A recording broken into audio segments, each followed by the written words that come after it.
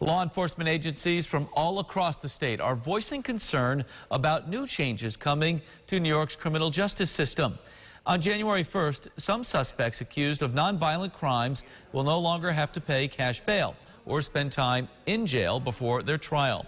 Officers say the new laws will lead to about 250 inmates being released in December. Supporters of bail reform say these are for mostly nonviolent crimes and will ease overcrowding in jails. One police chief says the reforms could be devastating. This is absolutely absurd. There's no rhyme or reason. I can't sit here and explain this and justify it to you. We have a train wreck in the making here, and all we're asking for, we're not asking to cancel the law. I realize this is going to go through, but we got to have a reprieve so we can figure out how in the world we're going to implement this and keep our streets safe. That's all we're asking for.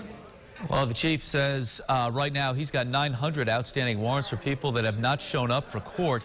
That's in Gates alone. We have a list of offenses that will not be eligible for the new laws on our website at rochesterfirst.com.